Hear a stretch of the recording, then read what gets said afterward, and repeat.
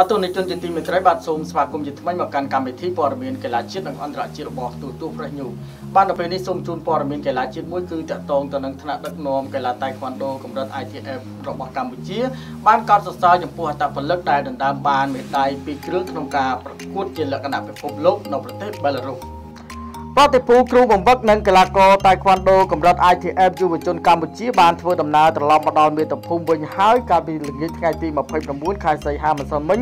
ដោយនាំមកនៅជាមួយនឹងមេដាយពិភពលោក2គ្រឿងគឺប្រាក់1គ្រឿងនិងសំរឹទ្ធ1គ្រឿងក្រោយបញ្ចប់បេសកកម្មនៅក្នុងការប្រកួតកីឡាតៃក្វាន់ដូ ITF យុវជនជ្រើសរើសជើងឯកពិភពលោកនៅទីក្រុងមីនស្កានៅក្នុងប្រទេសបែឡារុសកាលពីពេលថ្មីៗនេះទន្ទឹមជាមួយគ្នានោះដែរលោកកៅរមីប្រធានសហព័ន្ធកីឡាតៃក្វាន់ដូ ITF កម្ពុជាបានសម្ដែងនូវមោទនភាពនិងមានការភ្ញាក់ផ្អើលជាខ្លាំងក្រោយកីឡាយុវជនកម្ពុជាធ្វើបានជោគជ័យខុសពីការរំពឹងទុកដោយទទួលបានលទ្ធផលបញ្ច្រាស់គឺឈ្នះមេដាយប្រាក់លើវិញ្ញាសាប្រយុទ្ធតែឈ្នះមេដាយសំរឹទ្ធលើវិញ្ញាសាសម្ដែងជាក្រុមទៅវិញការលើកឡើងបែបនេះស្របពេលដែលលោកនិងលោកអុកសុទ្ធជាតិអគ្គនាយកនៃអគ្គនាយកដ្ឋានកីឡាទៅទទួលស្វាគមន៍នៅអាកាសយានដ្ឋានអន្តរជាតិភ្នំពេញដោយផ្ទាល់កាលពីម្សិលមិញប្រធានសហព័ន្ធដដែលបានបញ្ជាក់ថានេះគឺជាការពិតចេញដំណើរតាមសេចក្តីរាយការណ៍ពីគ្រូបង្វឹកគឺយើងសង្ឃឹមលើវិញ្ញាសាសម្ដែងជាក្រុមក៏ប៉ុន្តែអ្វីដែលខ្ញុំភ្ញាក់ផ្អើលខ្លាំងបំផុតគឺការប្រយុទ្ធ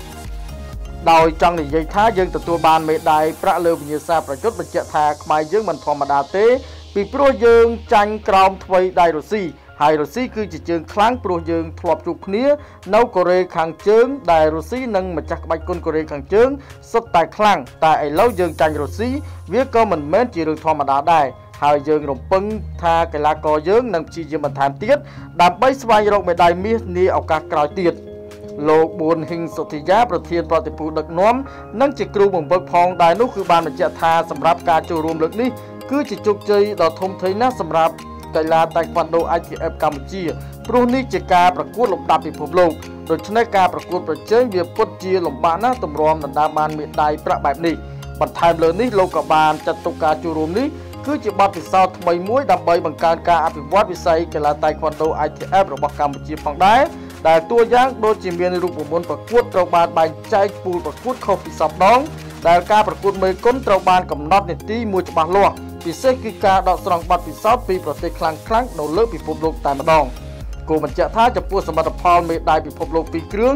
ដែលយុវជនកម្ពុជា ITF ដណ្ដើមបាននោះគឺរួមមានវិញ្ញាសាប្រយុទ្ធកីឡាករប៊ុនច័ន្ទថារ៉ាត់គឺដណ្ដើមបានមេដាយប្រាក់ក្រោយប្រកួតចាញ់កីឡាកររុស្ស៊ីនៅក្នុងវគ្គផ្ដាច់ព្រាត់និងវិញ្ញាសាសម្ដែងជាក្រុមដែលក្រុមយុវជនកម្ពុជាដណ្ដើមបានគឺមេដាយសំរឹទ្ធបាទក៏សូមបញ្ជាក់ជូនផងដែរថាក្នុងចំណោមមេដាយ2គ្រឿងដែលមានមេដាយ